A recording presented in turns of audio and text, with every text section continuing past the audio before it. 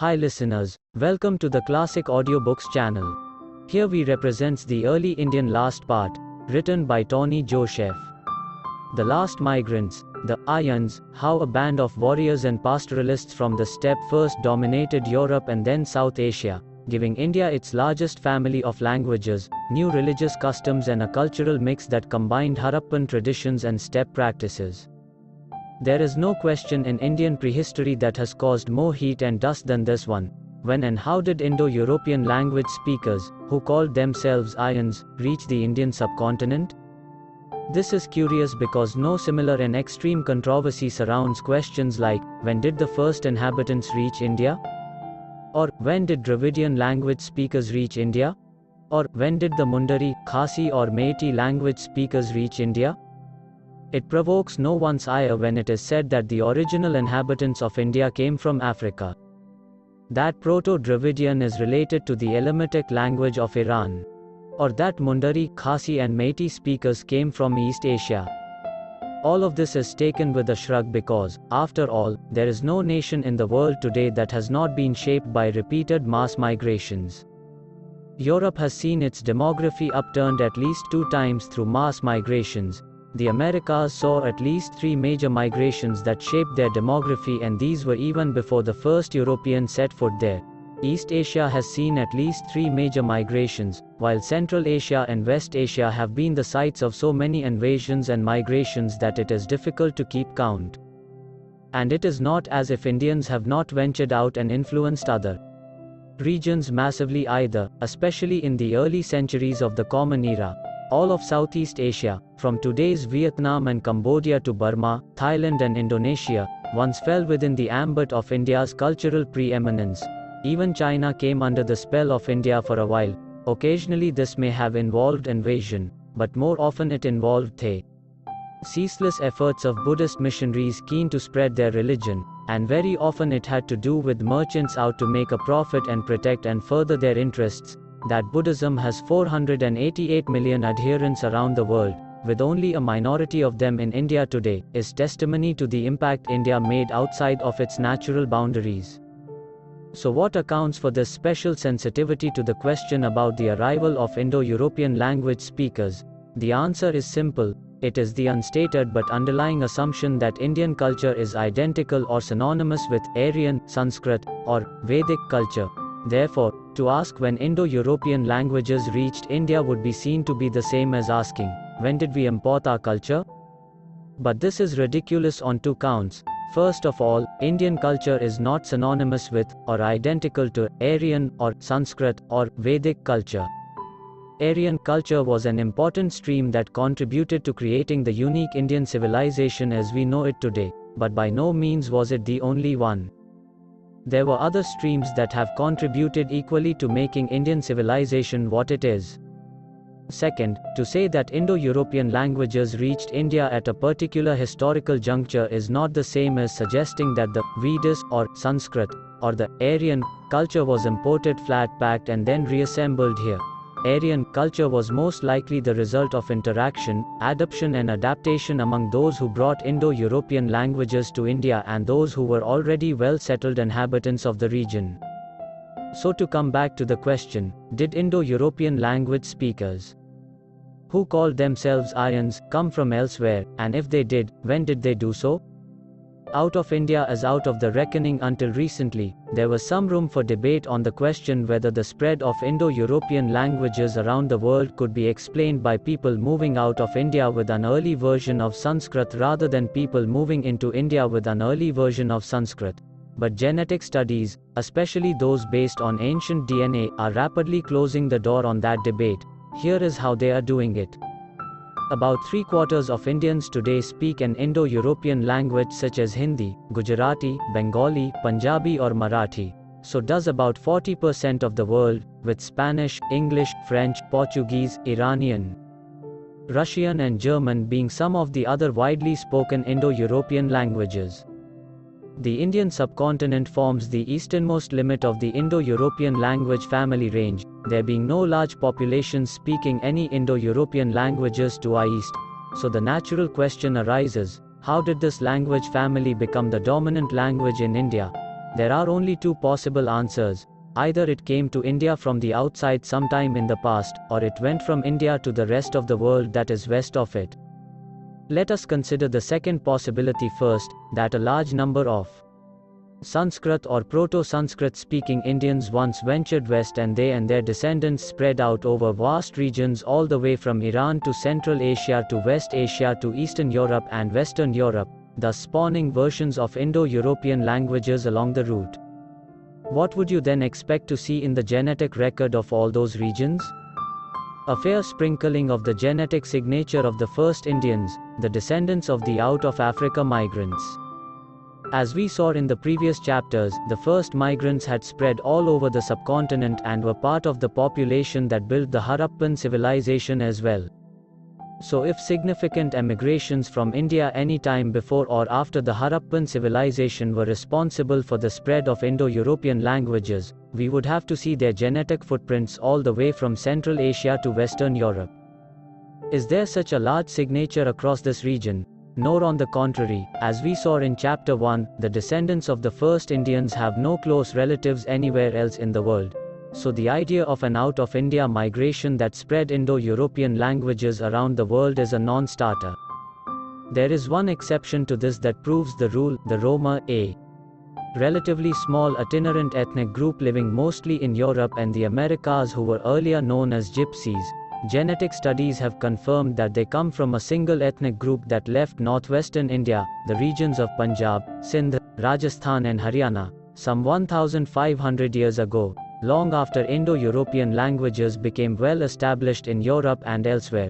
So as they migrated west, did they carry the typical genetic signature of the first Indians?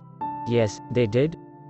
According to a study titled, Reconstructing the Indian Origin and Dispersal of the European Roma, a maternal genetic perspective published in 2011. Wo different groups of lineages could be distinguished among the Roma.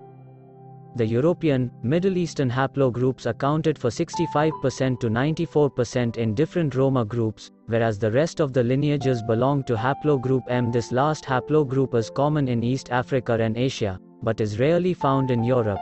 Within haplogroup M, all lineages were of clear Asian origin except one East African M1A1 sequence found in two Portuguese Roma. The main Asian subhaplogroups found were M5A1, M18 and M35B, which have been reported to have an Indian origin. In other words, when there was an emigration of people from the Indian subcontinent towards the west and all the way to Europe, a genetic signature indeed went with them, of the descendants of the first inhabitants of South Asia, the deep-rooted maternal haplogroup M, which is rarely found in Europe. Since the Romas couldn't have introduced Indo-European languages to Europe and since there is no other significant genetic South Asian signature in Europe or Central Asia, we have to consider the case for out of India is closed. This takes us to the next question: if migrations into India led to the spread of Indo-European languages in the Indian subcontinent, when did they happen, and where did the migrants come from? Genetic signature of the Aryans. This question, which has vexed scholars and animated partisans for over a century, is now being settled by genetic evidence made possible by new techniques for extracting and analyzing ancient DNA, which allow us to see how people moved and how demography changed over time. By analyzing ancient DNA from the same location at different periods, or from the same period at different locations, geneticists can answer what changed when. But before exploring further the question regarding the migration of Indo-European language speakers to India, let us take a step back and answer a variant of the question that we asked while discussing the out-of-India hypothesis. If Indo-European languages are spread over a large area of Eurasia, is there a genetic signature visible across this geography? Yes, there is. The Y chromosome haplogroup R1A, or, more specifically, its subclade R1AM417, which accounts for almost all the R1A lineages in the world today. A map of R1AM417 distribution would show it extending from Scandinavia to South Asia, covering almost all of the Indo-European language-speaking world. Can we look more closely at R1AM417 and see how it is distributed around the world? Yes, we can, and this is what it shows. R1AM417 split into two groups, R1AZ282 and R1AZ93, around 3800 BCE, with very different distribution patterns. R1AZ282 is seen only in Europe, while R1AZ93 is seen in parts of Central Asia and South Asia and accounts for almost all the R1A lineages in India. The difference is strikingly huge. A study titled The Phylogenetic and Geographic Structure of Y Chromosome Haplogroup R1A, published in 2014 and authored by Dr. Peter A. Underhill, the world's best-known authority on Y chromosome, says, of the 1693 European R1AM417 samples, more than 96% were assigned to R1AZ282, whereas 98.4% of the 490 Central and South Asian R1A lineages belong to R1AZ93, consistent with the previously proposed trend. To recap, R1AM417 is the Y chromosome haplogroup most closely connected with the widest range of Indo-European language-speaking regions, and its subclade R1AZ93 is what accounts for almost all of the R1A lineage in India, while its brother clade R1AZ282 accounts for almost all of the R1A lineage in Europe. So do we know where in the world the earliest evidence for R1AM417 and its subclade R1AZ93 has been found? Yes, we do. The oldest R1AM417 was found in Ukraine, dated to between 5000 BCE and 3500 BCE, as reported in the paper, The Genomic History of Southeastern Europe, published in 2017. It was also discovered in Samara, Russia, dated to around 2800 BCE, and in many places in Eastern Europe, dated to around 2500 BCE. The subclade R1AZ93 common in India has been found in many Central Asian steppe samples that date to as early as 2500 BCE. In fact, during the Middle to Late Bronze Age between 2000 BCE and 1400 BCE, R1AZ93 had a frequency as high as 68% in the Central Asian steppe, according to a study discussed in detail in the next section. The inescapable conclusion, therefore, is that the R1AZ93 population in India came somewhere from the Eurasian steppe region. But how do we know that R1A and its subgroups are linked to Indo-European language speakers in India? There is an easy way to check. Look at the distribution of R1A among Indian population groups and see if they are linked to the traditional custodians of the Sanskrit language, the upper castes in general or the Brahmins in particular. Many studies have repeatedly shown that there is much higher prevalence of R1A among the upper castes than the lower castes, and that it is about twice as high among the Brahmins as among the scheduled castes and the scheduled tribes. So what we see is a genetic signature that is prevalent among Indo-European language-speaking countries and that also has a strikingly elevated presence among the traditional custodians of the oldest layer of Indo-European languages in India, Sanskrit. Steppe migrations. Step by step, the study that put the question of Indo-European language speakers migrating to India to rest was released as recently as on the 31st of March 2018, and was titled The Genomic Formation of South and Central Asia. This path-breaking work that for the first time had access to ancient DNA from South Asia, Kazakhstan and Eastern Iran, and its galaxy of eminent authors, was discussed in detail in Chapter 2, pp. 91 to 97, so here we will limit our recap of that study to parts that deal specifically with Aryan migration. The study says there was indeed a southward migration of pastoralists from the Kazakh steppe, first towards southern Central Asian regions, that is, present-day Turkmenistan, Uzbekistan and Tajikistan, after 2100 BCE. And then towards South Asia throughout the second millennium BCE, 2000 BCE to 1000 BCE. On their way, they impacted the Bactria Marjana archaeological complex, BMAC, a civilization that thrived between 2300 BCE and 1700 BCE, centered on the Oxus River and covering today's northern Afghanistan, southern Uzbekistan and western Tajikistan, but mostly bypassed it to move further down towards South Asia. Here they mixed with the existing people of the Harappan civilization, thus creating one of the two main sources of population in India today, ancestral North Indians, or Ni, the other being ancestral South Indians, or Asi, who were formed by the mixing of the people of the Harappan civilization with the first Indians in southern India around the same time. The study arrived at these conclusions after detecting signals of the migrations in the ancient DNA. To quote, "Our analysis shows no evidence of steppe pastoralist ancestry in groups surrounding BMAC sites prior to 2100 BCE, but suggests that between 2100 to 1700 BCE, the BMAC communities were surrounded by peoples carrying such ancestry. This shows there was a migration of the people of the steppe to the BMAC region around 2100 BCE. Also, as mentioned earlier, among the ancient DNA from BMAC sites, as well as among the ancient DNA from the eastern Iranian site of Shah-i Sokhta, the study made some surprising discoveries with major consequences. 3 outlier individuals dated to between 3100 BCE and 2200 BCE, with an ancestry profile that was unique.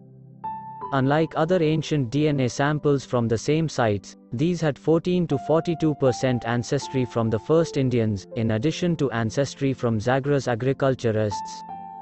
The Harappan civilization was known to have had contacts with both the BMAC and Shah-i Sokhta, so the study concluded that the outlier individuals were recent migrants from there. These individuals, like others around them, had no steppe ancestry whatsoever. This fits with the view that the steppe pastoralists started migrating southward only around 2100 BCE. But the clincher was yet to come. The scientists also had access to ancient DNA from the Swat Valley of Pakistan, dated to between 1200 BCE and 1 CE, more than 1000 years later than the Shah-i Sokhtar and BMAC samples. The Swat Valley samples were genetically very similar to the 3 outliers from Shah-i Sokhtar in the BMAC and, like them, had ancestry from the first Indians and Zagros agriculturists.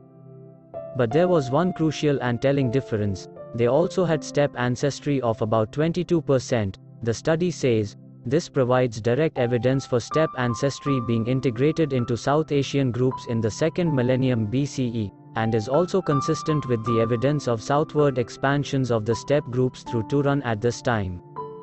The study then notes that a great majority of the people speaking Indo-European languages in Europe and Asia today carry ancestry that is related to steppe pastoralists known as the Yamnaya. More on the Yamnaya in the next section. This is in accordance with the long-held theory that the Yamnaya spoke late Proto-Indo-European and that they spread the Indo-European languages both to Europe and to Asia. Earlier genetic studies had documented the westward movement of the Yamnaya into Europe beginning 3000 BCE, but until this study was released there was no direct ancient DNA evidence of the chain of transmission of steppe ancestry to South Asia.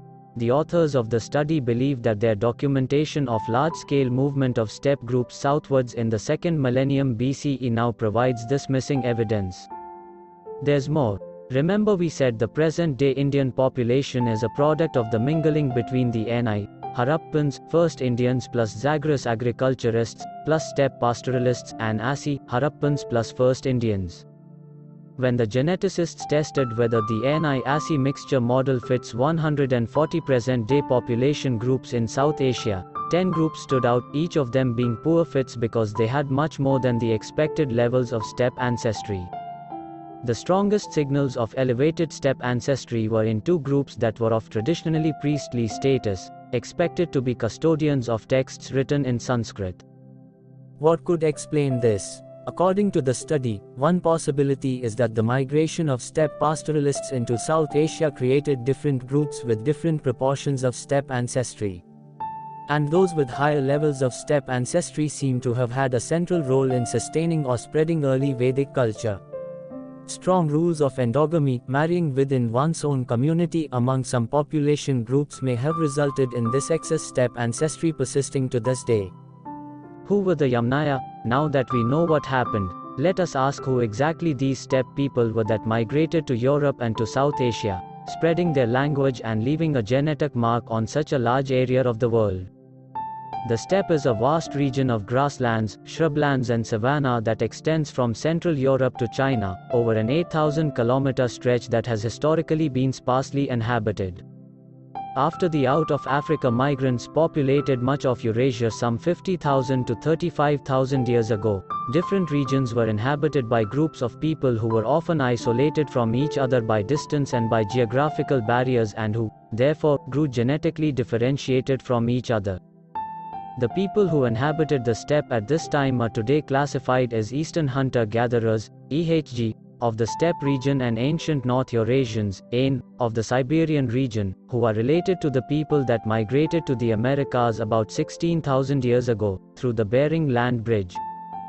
Then, starting around 5000 BCE, there was an influx of people from the Caucasus, the region between the Caspian Sea and the Black Sea that connects West Asia to the steppe, into the steppe, resulting in new settlements. The Yamnaya are the result of this influx, and they draw equal ancestry from the Caucasus and the hunter-gatherer population of the steppe.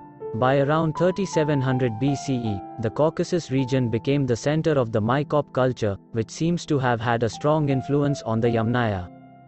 The practice of building kurgans, burial mounds made by heaping stone and earth over a burial chamber, often made of wood, that the Yamnaya are most closely associated with is seen for the first time in the Caucasus, for instance, and it is often argued that the earliest Proto-Indo-European language could have been spoken in the Caucasus before it became the language of the Yamnaya. There were three technological innovations that the Yamnaya adapted from neighboring populations such as the Mykop that shaped their role in history: the wheel, the wagon and the horse. We have been unable to zero in on where exactly the wheel was invented because no sooner was it invented than it spread across Eurasia like wildfire.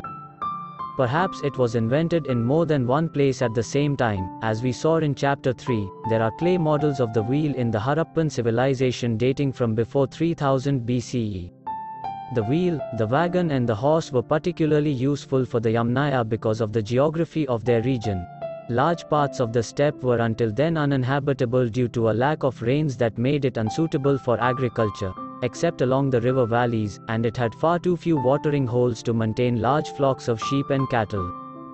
But with wagons on wheels drawn by oxen or horses, the Yamnaya could take water and supplies with them into the vast steppe. These draft animals must have enabled the Yamnaya to scale their cattle herding and reap huge productivity gains. From there it would have been but a small step to start trading with cultures such as the Mykop, thereby growing in wealth and influence. That the wagons and horses were crucial to the lives of the Yamnaya is evident from the fact that they were buried with their owners, as seen in the kurgans of the period. The new, mobile lifestyle of the Yamnaya had such an impact on the steppe that many settlements in the region were abandoned, and the only permanent structures that the Yamnaya themselves left behind wherever they went were their kurgans. In time, owing to the settled communities they traded with, the Yamnaya also mastered the art of metallurgy, a crucial skill for a world of conflict. And conflict was about to break out. The Yamnaya burst upon Europe around 3000 BCE, 1000 years before their descendants and relatives reached South Asia. In the archaeological record, this new influx into Europe was reflected by a new culture called corded ware that started becoming evident from around 2900 BCE. The term corded ware refers to a distinctive style of pottery with twisted cord impressions on them, and this culture covered a vast swathe of territory from Switzerland to European Russia. In Germany, ancient DNA showed that people who were buried with corded ware pottery drew about 75% of their ancestry from groups related to the Yamnaya and the rest from the farmers who had been the previous inhabitants of the region. The incoming Yamnaya were also responsible for spreading the bell beaker culture through much of Europe, even though it did not originate with them. Bell beaker refers to a style of distinctive pottery that includes vessels shaped like an upside-down bell. In Britain, the incoming Indo-European language-speaking people with the bell beaker culture more or less replaced the earlier people of the island who had built the Stonehenge. British and Irish skeletons from the Bronze Age that followed the beaker period had at most around 10% ancestry from the first farmers of these islands, with the other 90% from people like those associated with the bell beaker culture in the Netherlands. This was a population replacement at least as dramatic as the one that accompanied the spread of corded ware culture, writes David Reich in Who We Are and How We Got Here. The Lithuanian-American archaeologist Marija Gimbutas, who was the first to propose the kurgan hypothesis in the 1950s, which said that the Proto-Indo-European language was spoken by the people of the Kurgan burial culture in the steppe. The Yamnaya thought the influx of the Yamnaya into Europe brought about major cultural changes. She said, the process of Indo-Europeanization was a cultural, not a physical transformation. It must be understood as a military victory in terms of successfully imposing a new administrative system, language and religion upon the indigenous groups. Gimbuts characterized the nature of transition from the Mediterranean cult of the mother goddess to a patriarchal society and the worship of the warlike thunderer, Zeus, deus, as violent. Even though her Kurgan hypothesis has more or less stood the test of time, her characterization of the transition in such stark terms is contested by many who believe it was more gradual and peaceful. The migrations, in their view, were not a concerted military operation, but a gradual expansion of many different tribes and cultures, over many generations.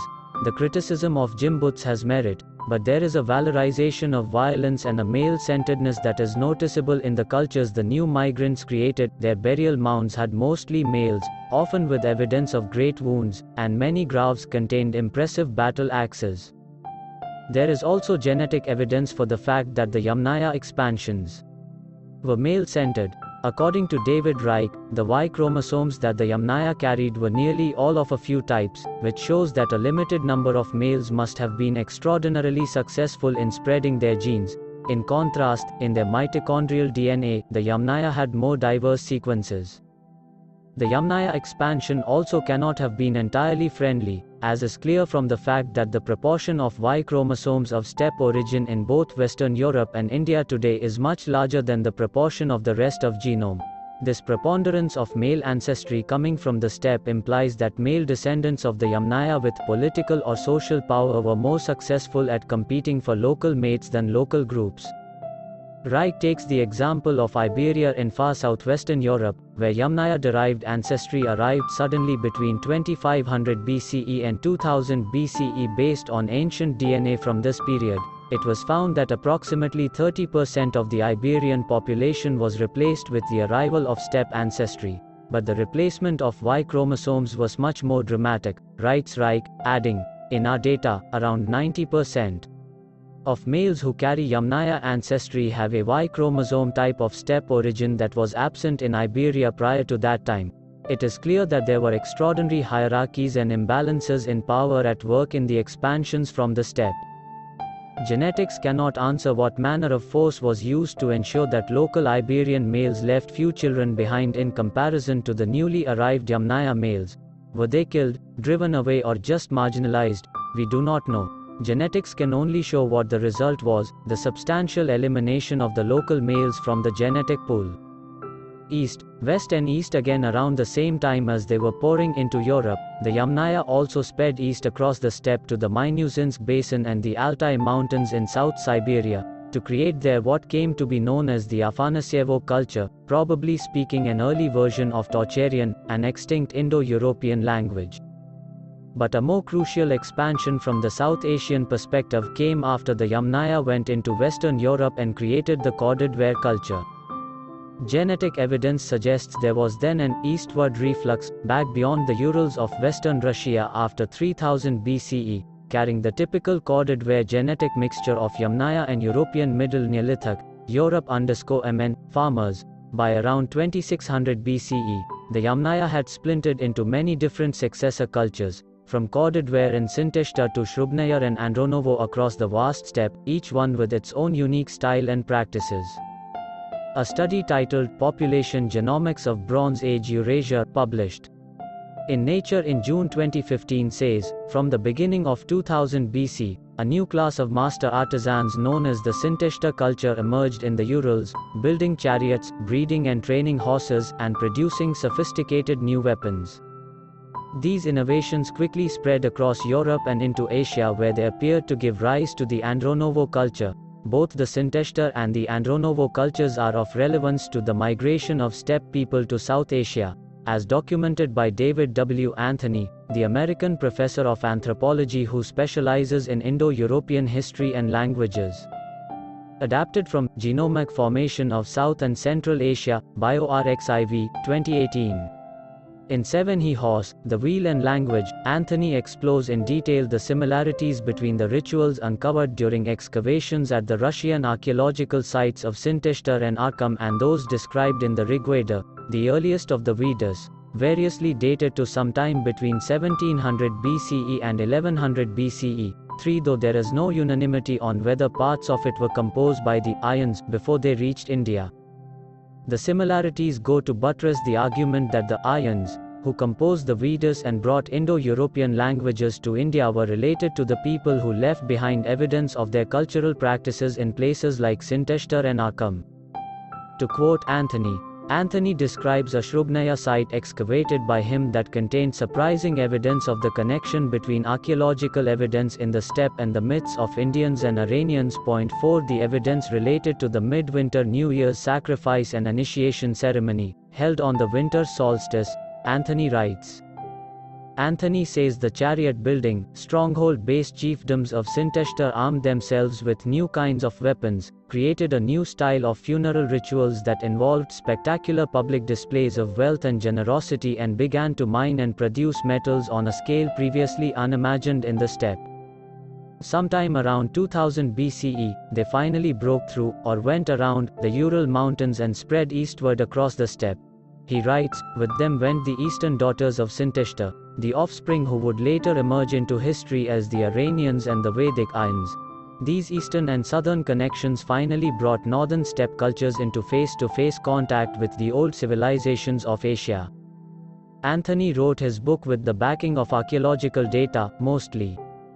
But now, ancient DNA has shown that he was on the mark. The genomic formation of South and Central Asia confirmed that between 2000 BCE and 1400 BCE, a vast region of the Eastern European and Trans-Ural steppe had a relatively homogeneous population that was different from those who populated the region earlier. The distinguishing feature of this population was ancestry from the European farmer. The eastward reflux that was mentioned earlier, carrying the genetic mixture of the corded ware culture, was now common across the steppe. But there's a further distinction. As you move farther east to present-day Kazakhstan and as far as the Minuzinsk Basin in Russia, the ancient DNA samples reflect the addition of another ancestry that the 2018 genomic formation study calls West Siberian haplogroup or West Siberian_HG. This shows that as the eastern reflux reached Kazakhstan and farther east, it encountered and mixed with a population that already had a West Siberian_HG ancestral component. So the study created a new group, steppe MLBA_East, to separate it from the steppe MLBA_West, with no such ancestry. This is important for us because it is probably this steppe MLBA_East that finally moved south from the steppe to the BMAC and Turan, and then farther south to the Indian subcontinent. The genetic study characterizes the steppe influx into South Asia only as steppe MLBA, since both MLBA_West and MLBA_East fit as sources for Indian ancestry. But it is likely that MLBA_East is what reached South Asia since it is geographically much closer to the subcontinent. The strong presence of R1AZ93, the Y chromosome haplogroup of steppe origin found in India, in Kazakhstan, is another reason.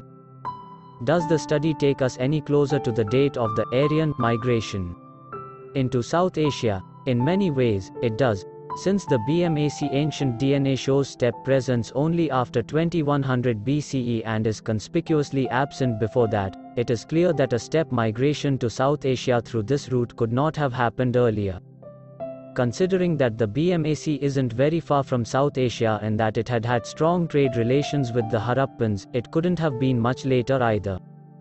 There is existing archaeological evidence that suggests that migrations towards South Asia from the BMAC may have started happening soon after. The first non-controversial evidence for the horse in the Harappan region comes from Perak in Balochistan, and it is dated to 1800 BCE. In the late Harappan phase, Perak also had figurines of horses made in terracotta and unburnt clay. Remember that there is no representation of the horse in any other Harappan seal or artifact. This means that the first steppe migrations into the Indian subcontinent could have almost coincided with the decline of the Harappan civilization.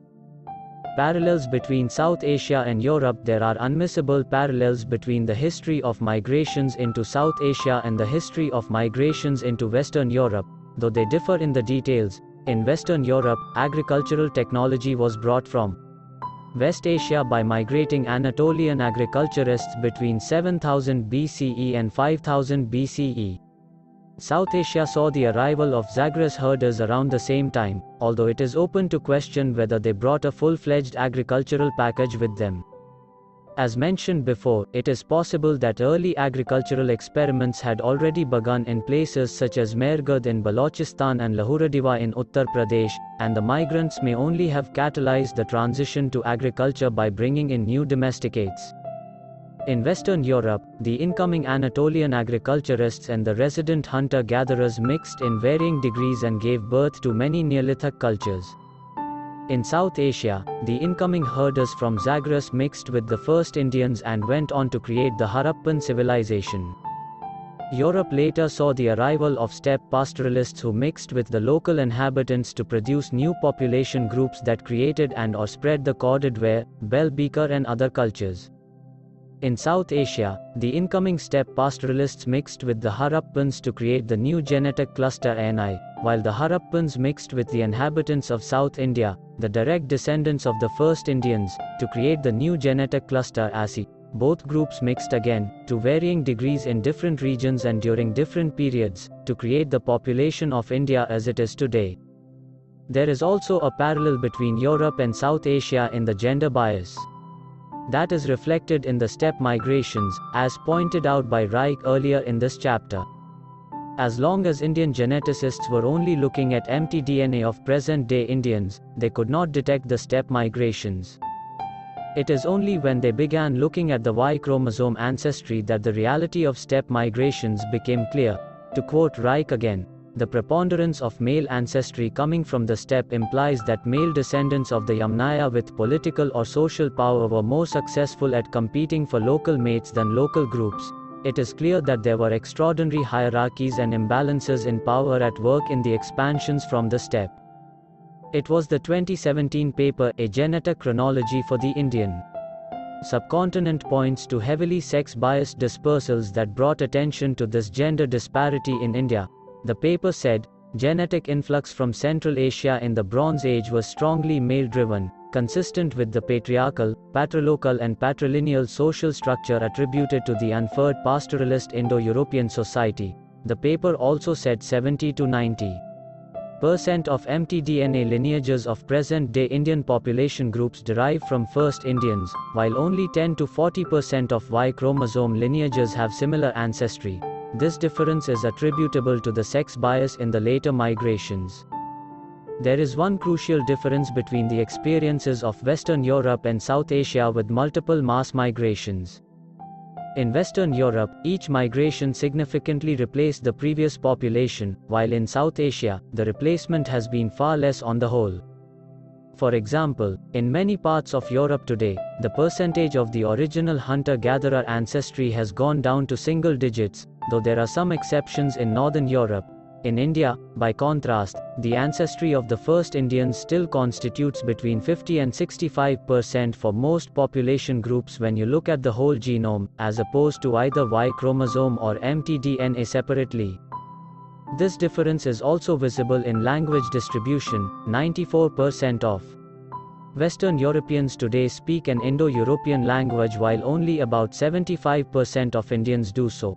Dravidian languages are spoken by nearly 20% of Indians, while Western Europe has no non-Indo-European language with a similar strong presence. Interestingly, the only indigenous non-Indo-European language left standing in Western Europe today, Basque, is spoken in a region that withstood the massive steppe migrations into Europe. The Basques draw their ancestry more from the early European farmers, and the hunter-gatherers with whom they mixed, than from the steppe migrants. Therefore, it is not surprising that they got to retain their pre-steppe migration language and culture. There might be a parallel here with the Dravidian languages of South India in some ways, as both managed to survive in areas that escaped the dominance of the steppe migrants. The ancient DNA evidence for steppe migrations into Europe took many archaeologists by surprise because after the Second World War they had developed a disdain towards the Nazis and their theories and beliefs, which included the idea that they belonged to the superior and pure race of Aryans, unlike the East Europeans or the Jews. That they had conquered many lands in the past and spread their corded ware culture, and that they had, thus, the natural and inherited right to the lands of others around them.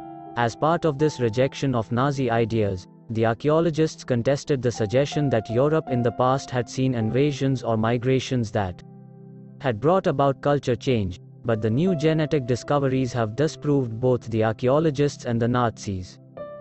Unlike what the archaeologists had believed, we now know that migrations did change the culture of Europe, and unlike what the Nazis had believed, the people they called Aryans, the steppe pastoralists, themselves were of mixed ancestry, not a pure race, by any stretch of the imagination. More poignantly, they came from Eastern Europe, a region that the Nazis had deep contempt for. Apart from the impulse to dismiss Nazi theories, many archaeologists and historians had other reasons to doubt mass migrations. For example, the archaeologist Colin Renfrew thought that once farming took off and populations exploded, it would have been difficult for any new migrations to happen on a scale large enough to change the demography of these densely populated regions. So how did the Yamnaya manage to beat the odds? One explanation is that while populations did increase dramatically when agriculture spread, many regions were not densely inhabited. For example, the highest population estimate for the mature Harappan civilization, the largest civilization of its time, was 5 million, spread over 1 million square kilometers from Shortughai in Afghanistan to Sutkagan Dor on the Makran coast. And that is less than the population of just one city today, Ahmedabad. In the case of Europe, archaeological evidence suggests that the incoming Yamnaya converted large areas not occupied by European Neolithic farmers from forests to grassland, the kind of geography they were familiar with. But the possibility of another explanation became apparent when a paper, co-authored by the geneticist S. Quillislev and others in 2015 said they had identified DNA sequences resembling Yersinia pestis, the bacterium that causes the plague, in 7 ancient individuals out of the 101 they had analyzed, taken from Bronze Age Eurasia. The samples belonged to individuals buried in Yamnaya-linked cultures such as corded ware, Afanasyevo, Sinteshtar and Andronovo. The study concluded, it has recently been demonstrated by ancient genomics that the Bronze Age in Europe and Asia was characterized by large-scale population movements, admixture and replacements, which accompanied profound and archaeologically described social and economic changes. In light of our findings, it is plausible that plague outbreaks could have facilitated or have been facilitated by these highly dynamic demographic events. If diseases carried by the new influx of people from the steppe played a part in changing the demography of Europe, it wouldn't be the last time this happened, of course. The diseases carried by the Europeans into the Americas played a significant role in decimating the original population of that continent. Did they play a part in the disappearance of the Harappan civilization too, which started declining around the same time that the early steppe migrants reached India? We won't know until we get direct ancient DNA evidence from cities such as Harappa, Mohenjo-daro or Kalibangan from the late Harappan period. But even if we discover that diseases did play a part in reducing the Harappan population, it is fairly certain that this was not the cause of the decline of the civilization because there is mounting evidence that it was a long period of drought that brought it down, around the same time that it was wrecking other civilizations such as those in Egypt, Mesopotamia and China. The most exhaustive, multi-year geological study on the possible reasons for the decline of the Harappan civilization was published in a 2012 paper titled, Fluvial Landscapes of the Harappan Civilization, 5, which identified a clear cause, a prolonged drought that ultimately made monsoonal rivers go dry or become seasonal, affecting habitability along their courses. To quote, hydroclimatic stress increased the vulnerability of agricultural production supporting Harappan urbanism, leading to settlement downsizing, diversification of crops, and a drastic increase in settlements in the moister monsoon regions of the Upper Punjab, Haryana, and Uttar Pradesh. This study's finding was confirmed in the strongest way possible when, in July 2018, the International Commission on Stratigraphy (ICS), the official keeper of geologic time, introduced a new age called the Meghalayan, which runs from 2200 BCE to the present and which began with a mega drought that crushed a number of civilizations worldwide in Egypt, Mesopotamia, China and, of course, India. The mega drought was likely triggered by shifts in ocean and atmospheric circulation. So in hindsight, it looks like the British archaeologist and Director General of the Archaeological Survey of India between 1944 and 1948, Sir Robert Eric Mortimer Wheeler, blamed the wrong person for the disappearance of the Harappan civilization when he wrote, "On circumstantial evidence, Indra stands accused." He was suggesting, of course, that invading Aryans had destroyed the Harappan civilization, something for which there is no archaeological evidence. He should have looked more in the direction of Varuna, the lord of rain. After the decline, it is possible, of course, that the cause for the decline of the Harappan civilization was not singular, but plural.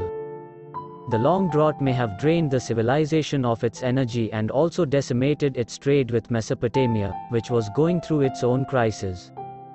The reigning ideology of the Harappan civilization may have collapsed as a result, leading to the disappearance of the symbols of power and commerce such as the ubiquitous seals and the script.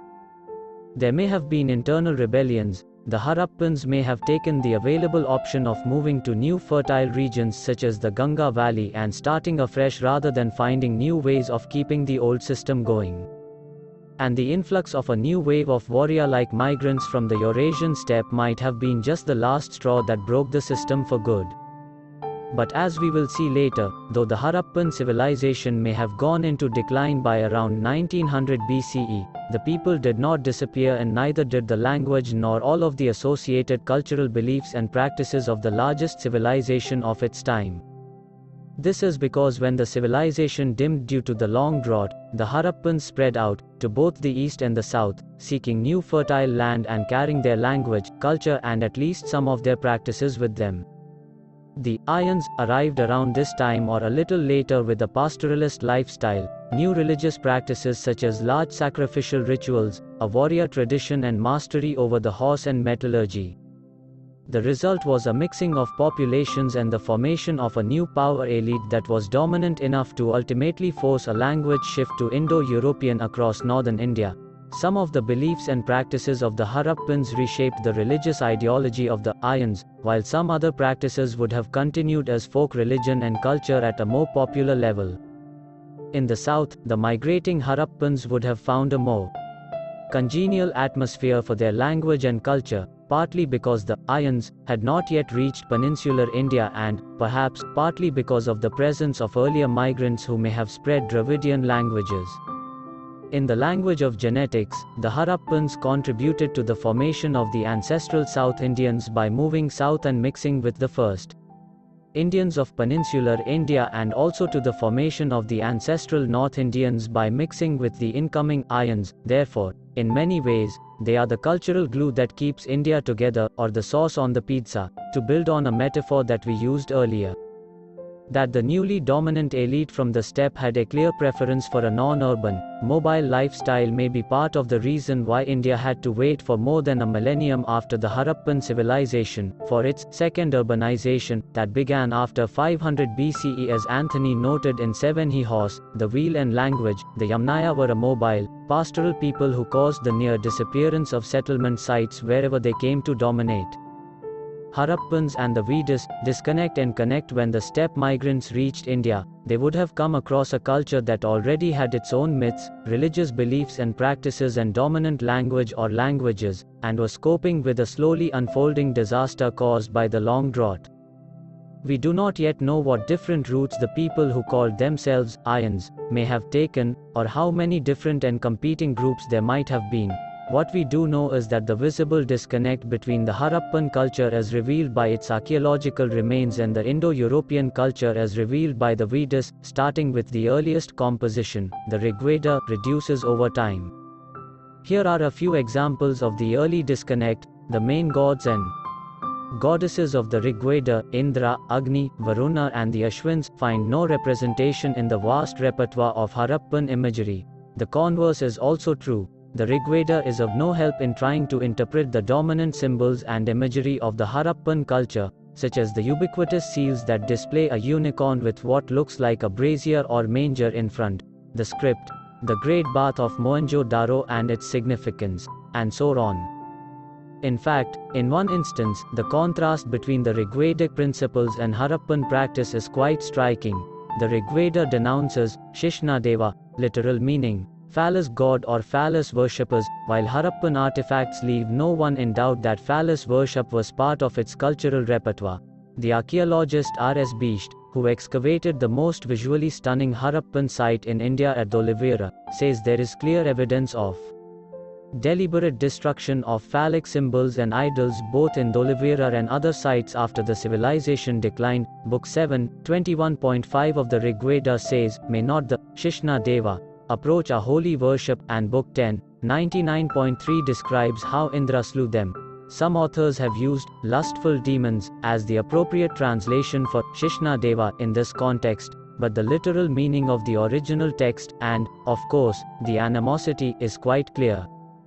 R.S. Bisht writes in his report on the Dholavira excavation, at least 6 examples of freestanding columns were discovered from the excavations. These freestanding columns are tall, and with a top resembling a phallus, or they are phallic in nature. That is why most of them were found in unintentionally damaged and smashed condition. About the Dholavira statue of a seated man, the report says, Stage 6 at Dholavira, dated to between 1950 BCE and 1800 BCE, is the late Harappan stage, when the mature phase of the civilization had ended and the site was even deserted for a while.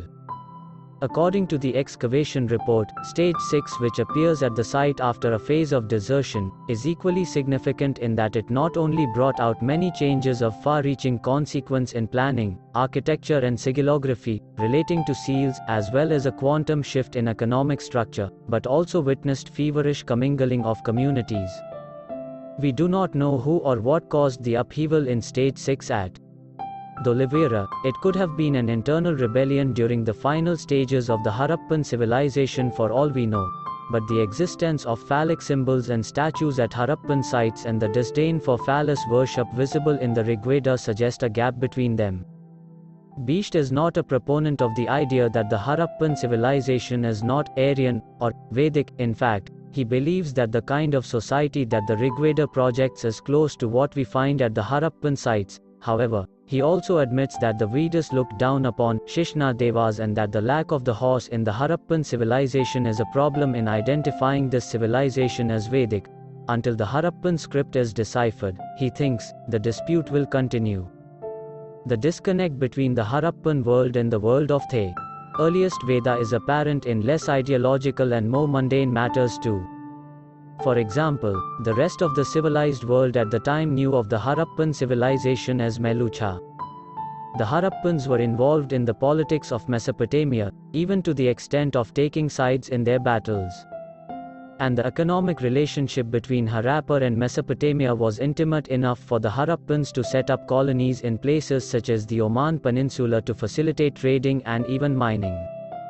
But these complex, sophisticated trading activities and urban relationships do not find reflection in the early Vedic corpus. The world of the Rigveda and the world that is revealed by the material culture of Harappa seem two very different universes, and this is without even bringing up the matter of the horse. Horse sense on Harappa. The problem of the horse is this: the horse is rarely to be found in the Harappan civilization, neither as skeletal remains nor as images on seals and artifacts, while it is very prominent and ubiquitous in the Rigveda. So much so that 2 of the main gods, the Ashwins, are horsemen. 2 other deities, Ushas and Agni, are described as riding horse-drawn chariots. In a hymn, the river Saraswati is described as created vast for victory like a chariot. In fact, the presence of the horse in the Rigveda is so prominent that no other animal comes close. There are 5 hymns about the horse in the Rigveda, but only one about the bull, one about the goat and one about a bird. One of the hymns about the horse, Mandala 1, hymn 162:7, refers to the horse sacrifice as follows. For those who do not accept the idea of Aryan migrations and insist that the Aryans were indigenous, it is axiomatic that the Harappan civilization was Vedic, or a creation of the Aryans, who composed the Vedas. They make three arguments for why the lack of horses or chariots in the Harappan cities should not stand in the way of a Vedic identity for the civilization. 1. Horse bones are rare even in post-Harappan times, even though nobody doubts that horses were present then. Second, as the archaeologist B.B. Lal, the leading proponent of the Harappans as Vedic ions proposition, puts it, a wooden chariot, or anything wooden, is very difficult to find in the hot and humid climate of this country. I have not come across anything wooden, except a piece of grain, in Kalibangan. Point 3 is that there has indeed been one internationally verified finding of horse bones at the Harappan site of Surkotada in Gujarat, dating back to between 2100 BCE and 1700 BCE. These bones were indeed examined by the archaeozoologist Professor Sandor Bocconi, who had this to say: the occurrence of true horse, Equus caballus, was evidenced by the enamel pattern of the upper and lower cheek and teeth and by the size and form of the incisors and phalanges, toe bones. Since no wild horses lived in India in post-Pleistocene times, i.e., after 9700 BCE, the domestic nature of the Surkotada horse is undoubtful. This statement makes two important points. 1. There have been no wild horses in India since Pleistocene, which lasted from 2.58 million years ago to 11,700 years ago. Therefore, the horse found at Surkotada has to be a domesticated one, not a wild one. But the corollary to these two statements is that if there were no wild horses in India in the last 11,700 years, then the horse was clearly not domesticated in India, since horse domestication happened no earlier than 3500 BCE. Therefore, the Surkotada horse is either imported or belongs to a breed that was imported, even by Bocconi's own statement. Moreover, Bocconi's verification of the horse bones has itself been strongly challenged by equally respected archaeozoologists such as Richard Meadow. Even if you assume that Bocconi was right and Meadow was wrong, it still leaves a large gap between the kind of presence the horse wields in the Rigveda and the near complete absence of horse and horse-related imagery in the Harappan culture, especially in the thousands of seals and sealings that portray everything from mythical unicorns to bulls, buffaloes, peacocks, elephants, tigers and rhinoceroses. The hot, humid climate of the country shouldn't stop us from finding steatite seals of horses if they existed. Theoretically, even the physical presence of a horse or two in the Harappan civilization should not be surprising, since there is historical record of the Harappans exporting Indian animals such as the elephant, water buffalo and the peacock to Mesopotamia, and importing a horse in return from there or elsewhere should raise no eyebrows. But that wouldn't change the overall picture of the serious disconnect between the role the horse plays in the Rigveda and the role it plays, or rather, does not play, in Harappan archaeological record and imagery. The archaeologist M.K. Dhavalikar had this to say on the Rigveda being clearly post-Harappan when he discussed the issue of the horses and the Vedas, the earliest Veda, in other words, postdates the Harappan civilization. Point 8. Remnants of a civilization. The Vedic corpus was composed over many centuries, and it is important to remember that the discrepancy between it and the Harappan civilization reduces over time. The later the Vedic text, the more the likelihood of finding connections to the Harappan cultural heritage.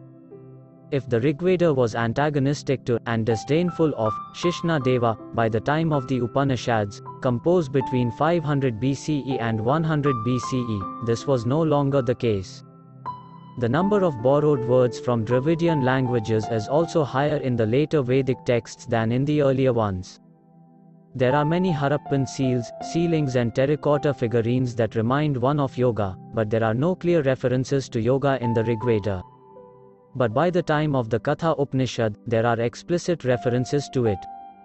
A Harappan seal shows a figure wearing a horned headdress sitting in a yoga-like posture surrounded by animals, and it has been interpreted by some as an early depiction of Shiva. Many historians and archaeologists reject this interpretation on the grounds that this is projecting later-day concepts into the distant past. While that may be so, it still leaves open the possibility of a convergence between later-day ideas of an ascetic Shiva and the seal images, beliefs and myths of the Harappans. This is not surprising because over time incoming cultures often do. adapt to and intermingle with existing cultures, and the Aryans and the Harappans may have done the same to varying degrees across cultural domains and geographic regions. And, of course, a lot of the cultural continuity from the Harappan civilization is reflected in popular practices rather than in the Vedic corpus. The way houses are built around courtyards, the bullock carts, the importance of bangles and the way they are worn, the manner in which trees are worshipped and the sacredness of the peepal tree in particular, the ubiquitous Indian cooking pot and the kullad, the cultic significance of the buffalo, designs and motifs in jewelry, pottery and seals, games of dice and an early form of chess. Dice and chess-like boards have been found at multiple Harappan sites, the humble lota which is used to wash up even today, and even the practice of applying sindoor and some measurement systems. The ways in which we carry on the traditions of the Harappan civilization are too many to count. A vase discovered at the Harappan site of Lothal in Gujarat has a painting that shows a crow standing next to a pitcher with a deer looking back at it, seemingly depicting the tale of the thirsty crow in the Panchtantra. So some of the tales we tell our children may have been the same ones told by the Harappans to their own children. What ended around 2000 BCE, therefore, was the power structure that had kept the civilization going for over 7 centuries. And with it went the script, the seals, the standardized bricks and some of the ideology as well, such as the unicorn. But many other things that are part and parcel of the common man's life continued, along with some of the philosophical and cultural underpinnings of South Asia's first civilization. We may not recognize all of them, but they are the foundation on which our culture, traditions and history stand today. At the end of a long process of interaction between the Harappans and the Aryans, what we see are Indo-European languages replacing the earlier languages across much of northern, western and eastern India, and a new syncretic culture emerging with elements recognizable from both the Harappan culture and the Rigveda. Just as the script and seals of the Harappans disappeared into the mist of prehistory, so did some of the early gods and rituals of the Vedas. The scriptural language of the Aryans, Sanskrit, the language in which one would expect to see the least change, as with all scriptural languages, itself changed to some extent due to its interaction with the Harappan languages. Retroflex consonants, to utter which you have to curl your tongue and strike your palate, which are very rare in Indo-European languages but very common in pre-Aryan Indian languages such as those belonging to the Dravidian language family, made their way into Rigvedic Sanskrit itself. Examples would include Pushti, Gana, Varna and Purna. Considering that even Old Iranian, the most closely related language to Sanskrit, has no retroflex consonants, their increasing presence in Sanskrit over time is usually seen as the result of the influence of languages that were prevalent in India before Sanskrit arrived. The Rigveda has a limited number of borrowed words from Dravidian languages, but the number goes up steadily in the later Vedas. 9. The corded ware example, the emergence of a new culture from the collision between the Harappans and the incoming Aryans, is not surprising because that is exactly what happened 1,000 years earlier when the steppe pastoralists streamed into Western Europe. The corded ware culture in Europe, which is the most striking archaeological signal of the arrival of the steppe Yamnaya in Europe, was not brought by them from the steppe. It was the result of the interaction between the Yamnaya and the Neolithic farmers of Europe that they had come into contact with. This is how David Anthony explains it in 7 He Horse, the Wheel and Language. The material culture of the corded ware horizon was mostly native to northern Europe, but the underlying behaviors were very similar to those of the Yamnaya horizon. The broad adoption of a herding economy based on mobility, using ox-drawn wagons and horses, and a corresponding rise in the ritual prestige and value of livestock. The defining traits of the corded ware horizon were, he writes, a pastoral, mobile economy that resulted in the near disappearance of settlement sites, much like Yamnaya in the steppes, the almost universal adoption of funeral rituals involving single graves under mounds, like Yamnaya, the diffusion of stone hammer axes, and the spread of a drinking culture linked to particular kinds of cord-decorated cups and beakers, many of which had local stylistic prototypes. In a paper published in the journal Antiquity in 2017, Christian Christiansen, professor of archaeology at the University of Gothenburg, Sweden, and 3 co-authors dug deeper into how the corded ware culture came about. The paper dwells on what steppe migrations to Europe involved, apart from massive burning down of forests to create steppe-like grazing lands for the herds. The authors found systematic evidence from multiple burial sites that showed that corded ware males practiced exogamy, marrying outside one's community, perhaps marriage by abduction, since many of the women buried in the graves were of non-local origin, and had a different diet during childhood. This is also supported by genetic evidence that showed more varied mtDNA haplogroups among corded ware females than among males. The study goes on to say, exogamy is a clever, and perhaps necessary, policy if new migrating groups are mainly constituted by males. This is a probable scenario for an expanding pastoral economy, and is supported by archaeological data from the early horizon of the single grave, corded ware culture in Jutland, in northern Germany and Denmark, where 90% of all burials belong to males. It gains further support from later historical sources from India to the Baltic and Ireland. They describe, as a typical feature of these societies, the formation of warrior youth bands consisting of boys from 12 to 13 up to 18 to 19 years of age, when they were ready to enter the ranks of fully grown warriors. Such youthful war bands were led by a senior male, and they were often named Black Youth, or given names of dogs and wolves as part of their initiation rituals.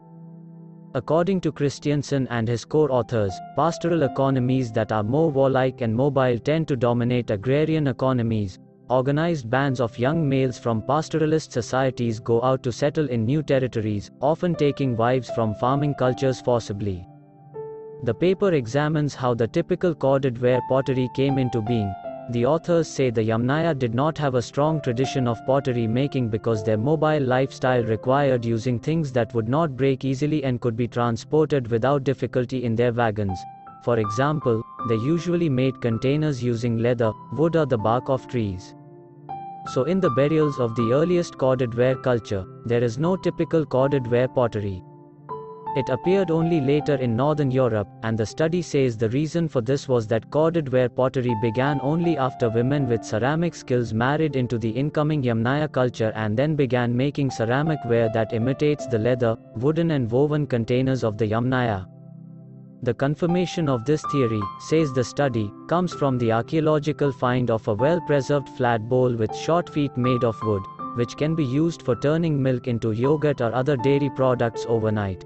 The ceramic version of this wooden utensil became a typical example of corded ware pottery across Europe.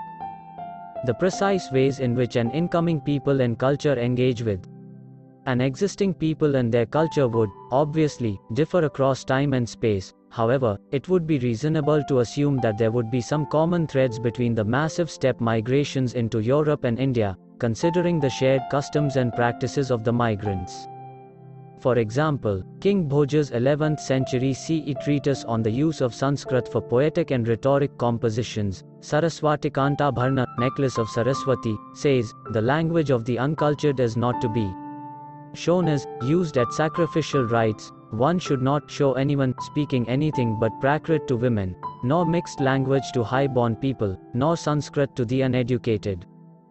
The injunction against poetic compositions showing anyone speaking to women in anything other than Prakrit is perhaps a congealed convention that evolved out of a concern for realism, because women may have often belonged to a different, non-Aryan, language culture than the high-born, or Aryan, men from the steppes they were married to in the early period of the migrations. A multi-source civilization, not a single-source one.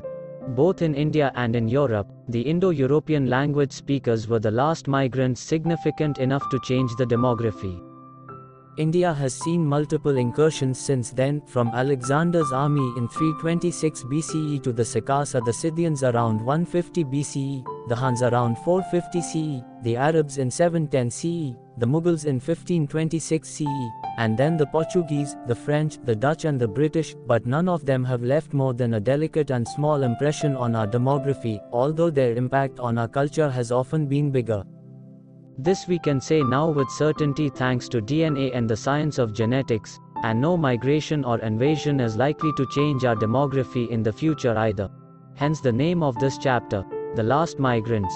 Our common history has been about creating a unique culture that draws its elements from multiple traditions and experiences. We are a multi-source civilization, not a single-source one. By the time the last migrants, the Aryans, arrived sometime after 2000 BCE, Indians in the subcontinent were already one of the largest modern human populations on Earth, if not the largest.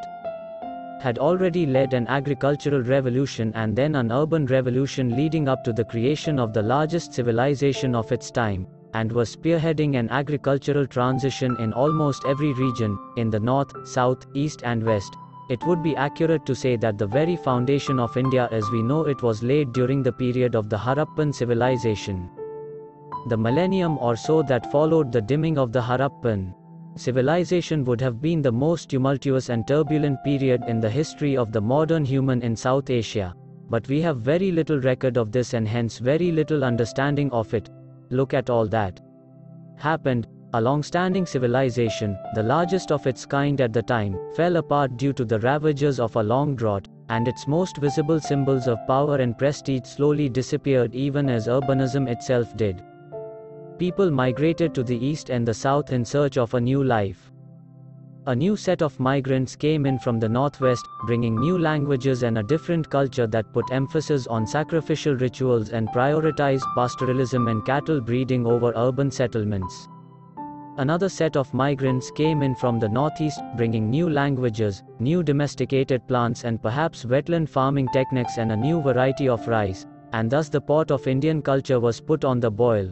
4,000 years later, it is still simmering, with new ingredients getting added once in a while, from the Jews to the Syrians to the Parsis. Epilogue: seeing history the right side up, a subjective commentary on what this book tells us, and an examination of how caste came to be.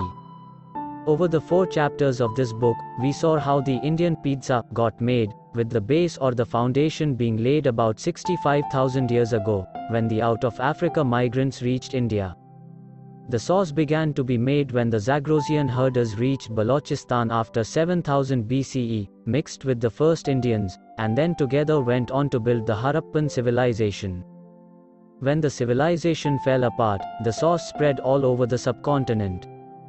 Then came the Aryans, after 2000 BCE, and cheese was sprinkled all over the pizza, but a lot more in the north than in the south. Around the same time arrived the major toppings which we see today in different regions in different amounts, the Austroasiatic and Tibeto-Burman language speakers.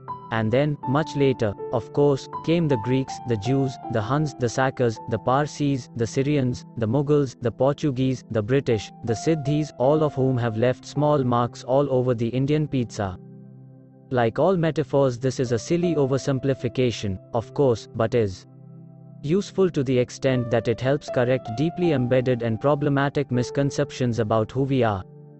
It is commonly thought that the Adivasis, or original inhabitants, or tribals, who form about 8% of the population, are very distant and very different from the rest of the Indian population, a perception that has led to them being looked down upon, not just as people who have chosen to continue a particular lifestyle, but as people who are not us.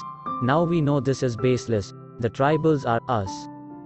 The tribals share much with the rest of the population genetically since they carry the ancestry of the first Indians and they ought to be seen as the foundational population of India as it is today. As we have seen, 50 to 65% of whole genome ancestry of the Indian population comes from the descendant lineages of the first Indians. And there is no population group in India today that does not carry first Indian ancestry, no matter what language it speaks or where in the caste hierarchy it falls.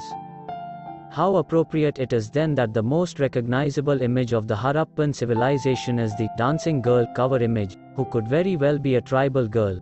As we saw in chapters 2 and 3, first Indians were a part of that first urban revolution. Aside, we do not know, of course, whether the girl was dancing. What we do know is that she has a powerfully attractive, insouciant stance that denotes energy and authenticity even today. The disdain towards tribals and scheduled castes comes from an inbuilt belief system that others, them, and now we know why this othering needs to go. This attitude also reflects in the general unconcern for our own prehistorical sites. From Jalapuram to Bhimaka to Dholivira, the lack of interest in and identification with these sites is almost as palpable as in the case of our western neighbors. Similar indifference to historical sites that predate the arrival of Islam in the subcontinent. we will know that we have matured and owned our past in the full sense when prehistorical sites in India start attracting enough visitors who are excited and thrilled to see what their ancestors did and how they lived.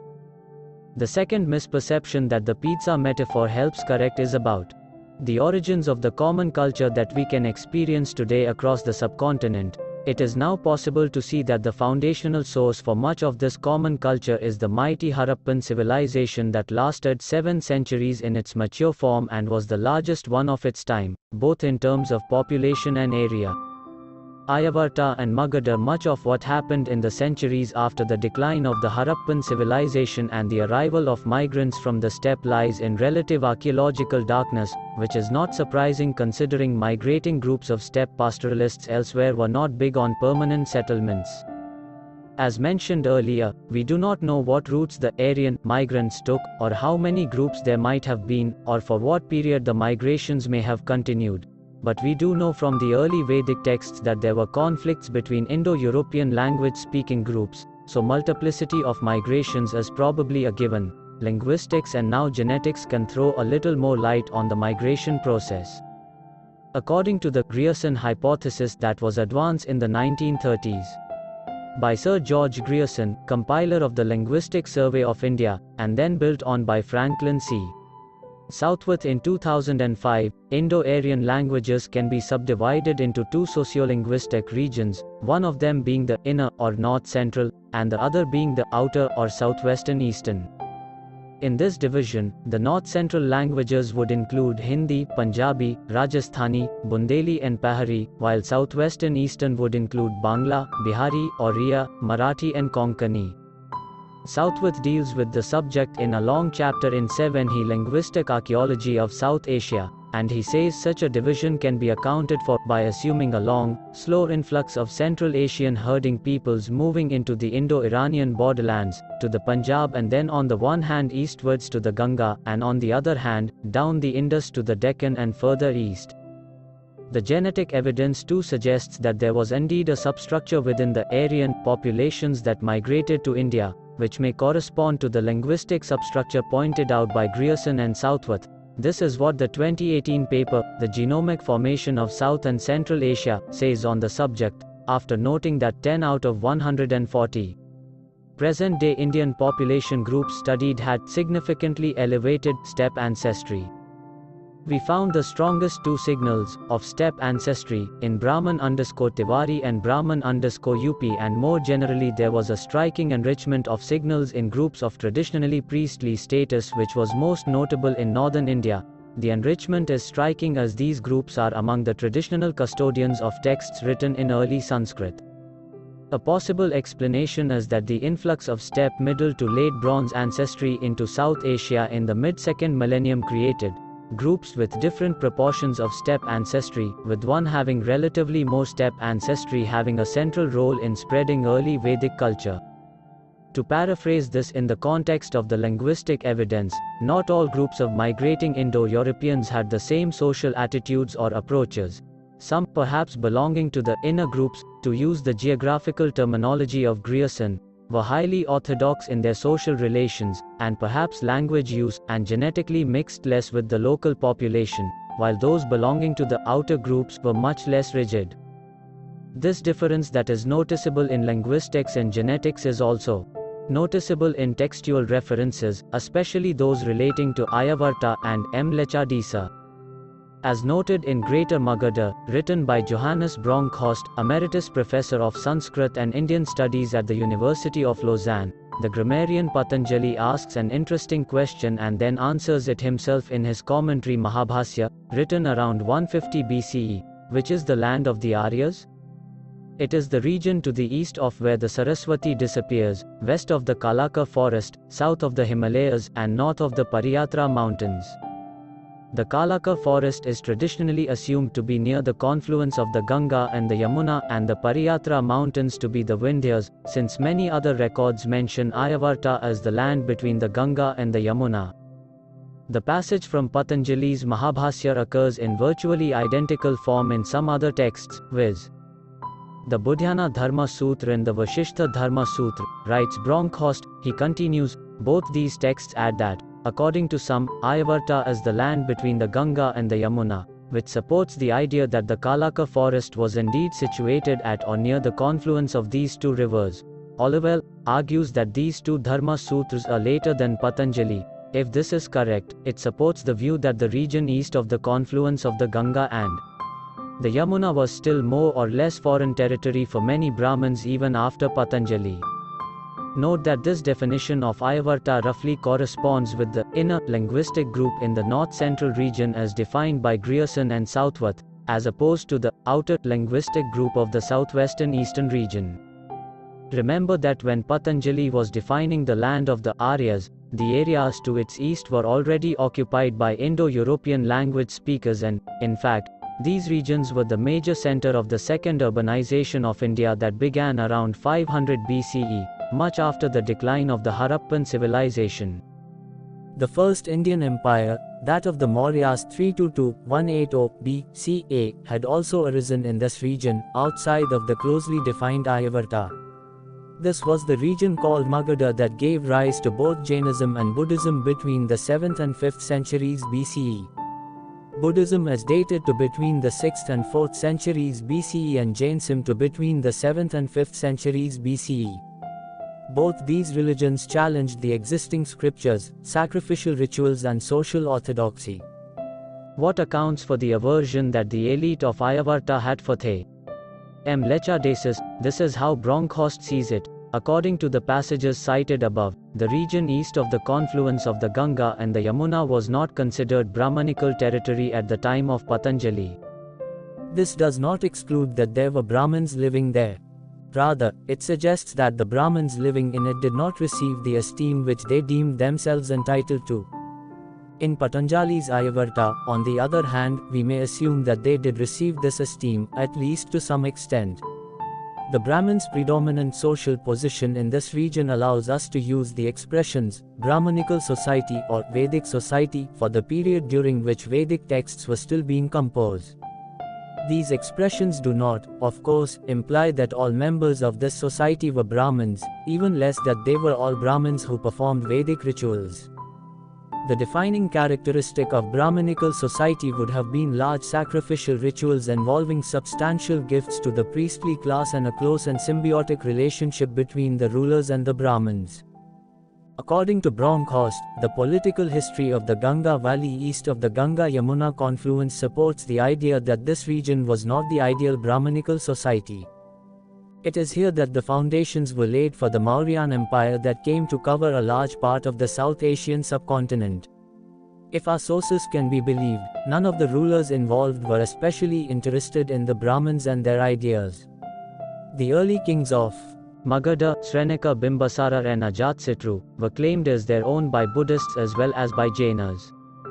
The Nandas, who consolidated imperial power at Pataliputra around 350 BCE, appear to have become zealous patrons of the Jainas. Chandragupta Maurya overthrew the Nandas, but may have had no more interest in the Brahmins than those whom he replaced. He himself is said to have converted to Jainism and died a Jaina saint. His son Bindusara patronized non-Brahmanical movements, particularly the Ajivikas. His son Asoka was interested in Buddhism, his immediate successors in Ajivikism and Jainism. It is only with the Sungas, who were Brahmins themselves, that Brahmins may have begun to occupy the place in society which they thought was rightfully theirs. This happened around 185 BCE. 40 or 50 years later, as we have seen, Patanjali the grammarian was still not ready to look upon the Ganga's valley east of the confluence with the Jamna as being part of the land of the Aryas. This view of Magadha did ultimately change, of course, as Bronkhorst notes. In the Manava Dharma Shastra or Manusmriti written sometime before the 3rd century CE, Ayavarta was defined as ranging from sea to sea, the land between the same mountain ranges, i.e., Himalaya and Vindhya, extending from the eastern to the western sea is what the wise call Ayavarta, the land of the Aryas. Somewhere between the composition of the Mahabhasya and the Manusmriti, the ideology of Magadha had perhaps changed enough for the elite of Ayavarta to consider it as their own. We will come back to this soon.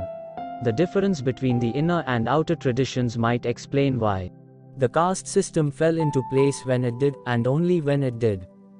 The theory that incoming Aryans imposed the caste system on the population when they arrived in the subcontinent has been proved wrong by a genetic study published in 2013 titled Genetic Evidence for Recent Population Mixture in India. It was co-authored by Priya Moorjani, Kumarasamy Thangaraj, Lalji Singh, David Reich and others. The results of the study that these scientists had conducted, based on genome-wide data from 73 population groups in the Indian subcontinent, was stunning. The study showed that between 2200 BCE and 100 CE, there was extensive admixture between the different Indian populations, with the result that almost all Indians had acquired First Indian, Harappan and steppe ancestries, though, of course, to varying degrees. The paper says, India experienced a demographic transformation several thousands of years ago, from a region in which major population mixture was common to one in which mixture even between closely related groups became rare because of a shift to endogamy, marrying within the community.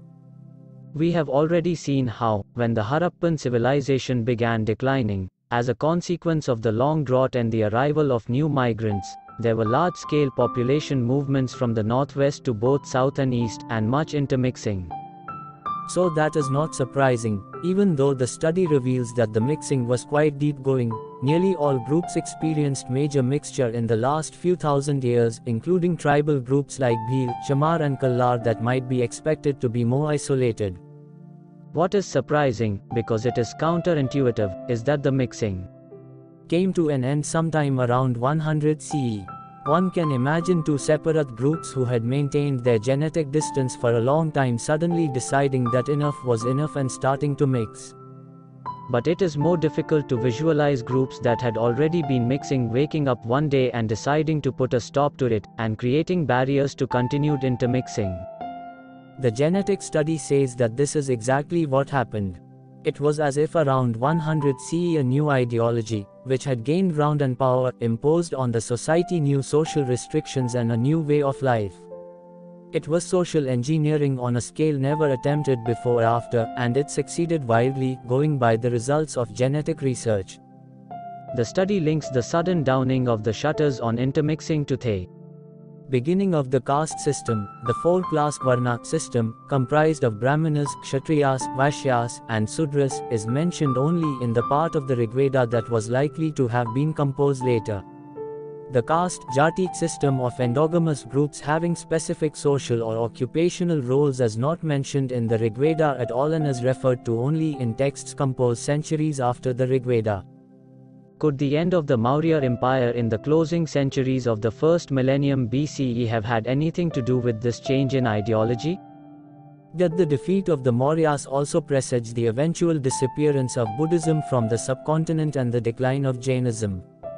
Could the orthodox traditions of Aryavarta, with a more rigid view of social hierarchy and opposition towards Varnasankalana or mixing between different classes or races, have defeated the more open, freewheeling, progressive and anti-ritualistic ideologies of Magadha that had posed a challenge to it? Did the rapid expansion of the Maurya Empire into the heartland of Aryavarta between the 4th and 2nd centuries BCE threaten the Brahmanical ideology based on sacrifices, the supremacy of Brahmins and their special relationship with rulers, and did Aryavarta strike back in response?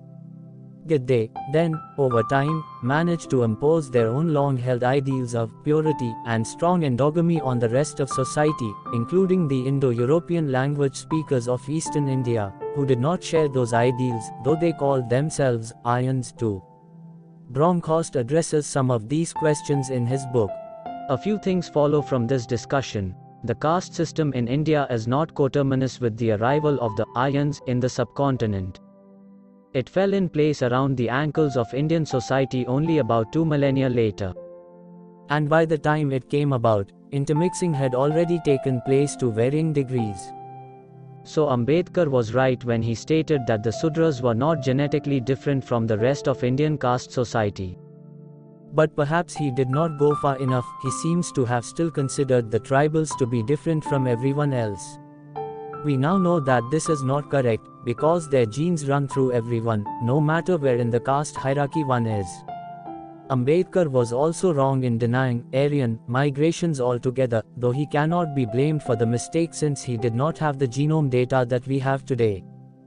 The cultural effervescence in eastern India or Magadha began in the centuries before the flowering of the Maurya Empire and can be seen in such things as urbanization, new religions and philosophies, and the rising affluence and prominence of the trading classes.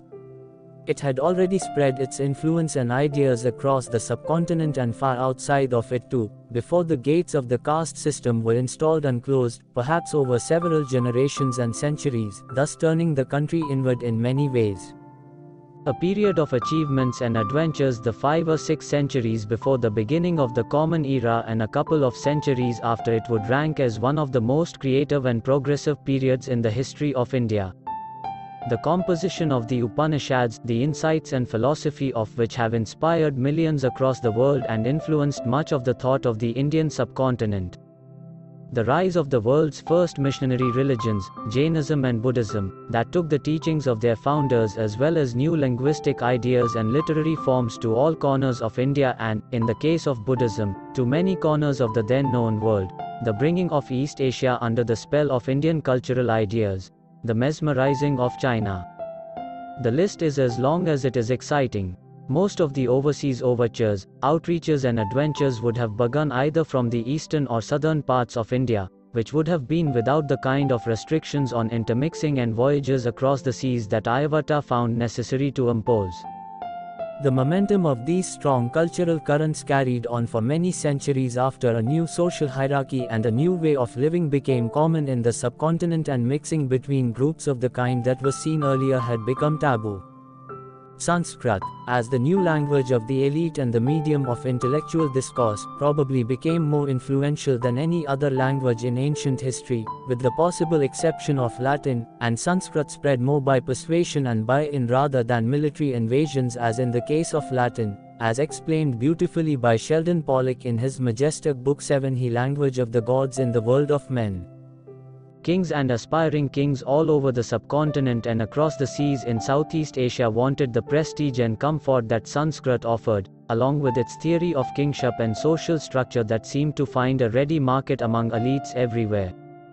A powerful body of literature including the 2 mega-epics, the Ramayana and the Mahabharata, which remain unrivaled in their ability to enthrall and inspire, carried in its sinews the new theory of power and social relationships that was perhaps as convincing for those at the receiving end of it as for those at the giving end of it. This was not inevitable, but there was also a huge social cost to the new social construct, as indicated by genetics, again, as David Reich explains it in Who We Are and How We Got Here. People tend to think India with its more than 1.3 billion people is having a tremendously large population, and indeed many Indians as well as foreigners see it this way. But genetically, this is an incorrect way to view the situation. The Ha Chinese are truly a large population. They have been mixing freely for thousands of years. In contrast, there are few if any Indian groups that are demographically very large, and the degree of genetic differentiation among Indian Jati groups living side by side in the same village is typically 2 or 3 times higher than the genetic differentiation between Northern and Southern Europeans. The truth is that India is composed of a large number of small populations. In essence, the social structure that was imposed in the 2nd century CE has cut the country into tukde pieces, to use the vocabulary of television news channel discussions in 2018. When you divide up a people like that, a society's ability to maximize the potential of its individuals is severely affected, and, equally importantly, fellow feeling even among people who live in the same locality is dampened, thus aborting the possibility of common actions that would benefit everyone. To what extent this has hampered India, as a nation, is perhaps a question that only sociologists will be able to answer, hopefully quantitatively, someday. What we know now is that this was not inevitable. This was not the direction in which India was heading till around 100 CE, when we seem to have halted suddenly, and turned back on an issue of crucial social importance. It would be wrong to think, though, that the ideological confrontation between what Aryabhatta represented, or perhaps what an elite group within it represented and preferred, and what Magadha or Eastern India represented and practiced came to an abrupt halt. Buddhism kept going for centuries after its defeat in the land of its birth, though its position grew weaker and weaker. That some of these battles were still being fought 7 centuries after the arrival of the caste system in 100 CE, we know from the work of Adi Shankara, who took on the philosophies of Buddhism and Jainism. We also know this from archaeological and literary sources that have recorded continuing disputation, both intellectual and physical, and from theological movements like Bhakti that gave voice to the voiceless. That Bhimrao Ambedkar chose Buddhism for himself and his followers when he wanted to challenge still existing inequities in the 20th century shows how the historical threads of a difference of opinion on the way a society ought to be constructed have continued to this day. In this sense, the spectacular ideological confrontation between Mohandas Karamchand Gandhi and Bhimrao Ambedkar too can be seen as a contest between the best of the philosophy of life and society that the conservative Ayurveda had to offer and the best of the rationality and progressivism that Magadha had to offer. To quote the historian Romila Thapar, when we assess our cultural heritage, we often tend to forget or we downplay the fact that rationality and skepticism were very much a part of early Indian thought. This was not limited to the Kavaka, Lokaita thinkers but is also clear from some other schools of philosophy, as indeed it is noticeable in Buddhist and Jaina thought. We have inherited a tradition of questioning, which was not limited to philosophical thought but is apparent in popular literature as well. It would be as well to nurture that tradition. Common questions, multiple answers. If our prehistory should teach us anything, it is that old cliché, unity in diversity. We live in a geographical region that can be termed a common civilizational and conversational area. The topics of our intellectual and cultural discussions, debates and disputes are uniquely our own, but we do not have a consensual set of answers. Our answers and responses are dependent upon the different traditions and historical experiences that different groups among us carry. We as Indians have lived through the same history too, but we have experienced some of it from different ends. The difference in political or even eating preferences between southern and eastern India on the one hand, and northern and western India on the other hand, are a reflection of the kind of differences that there are, and some of them are deep-going. Take, for example, our food habits. It is clear that North Indians and Western Indians consume far more milk and milk products and far less meat and fish than East Indians or South Indians. Politicians and commentators often look at these differences as socio-political in nature. But these have a more foundational reason: genes. Or more specifically, a gene mutation called 1391OT which originated in Europe some 7,500 years ago. This gene allows the human body to digest milk beyond infancy, into adulthood. Homo sapiens are the only mammals in the world who have acquired this ability. This is not surprising because before humans figured out they could keep cattle or goats and exploit them for milk, such a mutation would have been unnecessary. But once they started domesticating cattle, the ability to digest milk as adults would have become tremendously useful, and a mutated gene that fit the bill was selected over time by evolution. The ability to digest milk even into adulthood evolved more than once, in 4 different areas of the world.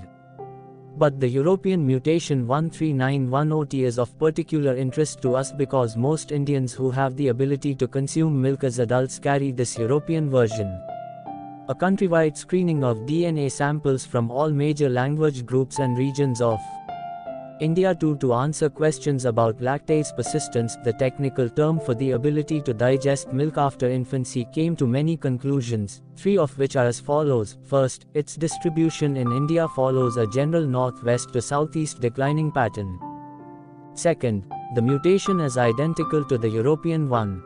Third, only about a fifth of Indians can digest milk into adulthood, with people in western and northern India being the most likely to do so. The frequency of the gene ranges from over 40% in certain parts of western and northern India to less than 1% in parts of northeast India. So this finally clarifies why East Indians or South Indians drink far less milk than North and West Indians. As adults, many of them are unable to digest it. It bears repeating that all children can consume milk, whether they have the gene or not. The difference between those who have the gene and those who do not is that while those with the gene can go on drinking and digesting milk for the rest of their lives, others will lose this ability sometime between their first year and adulthood. What has all this got to do with vegetarianism, or the relative difference in consumption of meat and fish between the North and West on the one hand and South and East on the other? It is simply this: the ability to digest milk as adults gives those Indians with the gene mutation an option to substitute milk for meat or fish as a source of animal protein, which many of them seem to have taken. This is borne out by surveys of household consumer expenditure carried out by the National Sample Survey. These figures show that, by and large, states consuming a lot more milk consume a lot less meat, fish and eggs, while states consuming a lot more meat, fish and eggs consume a lot less milk. Clearly, there is a trade-off happening here between milk and meat, but only in some regions. Please also note that regions consuming more milk and less meat are precisely those with a greater prevalence of the gene mutation, and vice versa. What the gene story tells us is that there are good reasons behind the patterns we see on India's sociological map and for the differing answers given to common questions of our civilization, including what to eat and what not to eat. To try to erase these differences and patterns to create a monoculture would be a typically un-Indian enterprise, prone to mishaps and doomed to failure. One reason for the continuing and doomed attempt to force-fit an artificial uniformity on Indian culture is the way our history is written, often with justification. Until now, it made sense for history books to begin at that point in time when records became available and to ignore the earlier parts or, at most, dismiss them in a few paragraphs or pages. In India, this meant that everyone began to consider the beginning of our history to be around 4,500 years ago, when the Harappan civilization reached its mature stage, or perhaps when the Vedas were composed centuries later, with many people wrongly conflating these two events. This was understandable because until recently there was no easy way of confirming what went on in prehistory, and all that anyone could do was make intelligent guesses. But this is rapidly changing, in India and elsewhere, thanks to ancient DNA. As more and more of it is accessed and analyzed all across Eurasia, we are gaining a more granular understanding of our own prehistory, and the time has come to begin writing our history from where it should begin, with the arrival of modern humans in India some 65,000 years ago. History, if it is to be undistorted and connected with the people of the country, should be built the right side up, starting with the base, the foundation of our population today, the first Indians. This shouldn't be difficult. The genius of our civilization, during its best periods, has been inclusion, not exclusion. The Harappan civilization was built by a population with the shared ancestry of first Indians and the early agriculturists of the Zagros region in Iran. When Buddhist missionaries first carried India's cultural ethos beyond its borders to China, Southeast Asia and Central Asia, it was driven by a missionary zeal that was global and all-encompassing, without discrimination of caste, creed or race. It drew its principles and practices from all parts of India's previous history, including that of the Aryans, even while challenging rituals, sacrificial practices and ideas of hierarchy. It was, therefore, natural that Buddhism became the first philosophy in the world that felt the burning desire to share its insights and message of compassion with all humans, without regard for man-made or natural borders. That the Buddha's message still flourishes, with 488 million adherents around the world trying to live up to the principles he enunciated, is testimony to the global appeal of a uniquely Indian philosophy, rooted in the same soil from which the Upanishads grew and drawing sustenance from the same impulses. The two opposing views of India's history, the unchanging India that was somehow stuck in a bad place without knowing how to move on, as Karl Marx saw it, or an India that has degraded over time from the Vedic perfection of time immemorial, are both wrong and based on misperceptions. India has been ever-changing, not unchanging, and its story is definitely not one of decline. India's history has been dynamic, as full of energy and full of contention as any lively society's history would be, and this, despite the dead weight of casteism that we have carried for 2 millennia. So who are we Indians, really? The best way we can define ourselves is as a multi-source civilization, not a single-source one, drawing its cultural impulses, its traditions and its practices from a variety of heredities and migration histories. The out-of-Africa migrants, the fearless pioneering explorers who reached this land around 65 millennia ago and whose lineages still form the bedrock of our population. Those who arrived from West Asia and contributed to the agricultural revolution and the building of the Harappan civilization, which then became the crucible for new practices, concepts and the Dravidian languages that enrich much of our culture today. Those who came from East Asia, bringing with them new languages and plants and farming techniques. And those who migrated here from Central Asia, carrying an early version of what would become a great language, Sanskrit, and all its associated beliefs and practices that have reshaped our society in fundamental ways, and those who came even later seeking refuge or for conquest or for trade, and then chose to stay, all have mingled and contributed to this civilization we call Indian. We are all Indians. And we are all migrants. It is perhaps no coincidence that Pushyamitra, the Sunga general who killed the last Maurya and created the Sunga dynasty, settled, if Kalidasa's Malavikargnamitra can be trusted, not in Pataliputra, but far from it, in Vidisa, writes Bronkhorst. Irene Gallego Romero, et al., herders of Indian and European cattle share their predominant allele for lactase persistence, molecular biology and evolution, 2012. Appendix: The valley of the Ghaggar Hakra. Despite the mounting ancient DNA evidence for migrations from the Eurasian steppes that changed the demography in a vast region extending from Europe to South Asia, there are some who insist that the story of the Aryan migrations is a vast conspiracy spanning multiple generations, continents and scientific disciplines. One of their main arguments is built around identifying the mighty river Saraswati mentioned in the Rigveda with the rain-fed, mostly dry, seasonal river Ghaggar that originates in the foothills of the Sivalik Hills and flows through Punjab, Haryana and Rajasthan before going across to Cholistan and then Sindh, both in Pakistan. The river is mostly known as Ghaggar in India, and Hakra after that.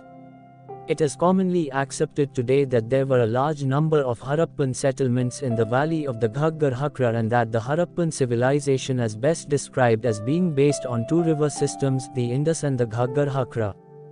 From here on, this is how the argument of the migration denialists goes. Ghaggar Hakra is indeed the ancient Saraswati because it fits neatly into the geographic description of the ancient river in the Rigveda as lying between the Yamuna and the Satluj. Saraswati became the weak, seasonal stream that it is today only because sometime around 2000 BCE tectonic activity diverted the Himalayan snowmelt that used to flow into it.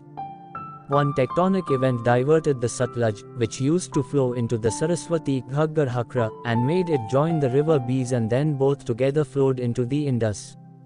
The other tectonic event caused a terrace to rise in the Himalayas, diverting glacial waters away from the Saraswati and into the Yamuna.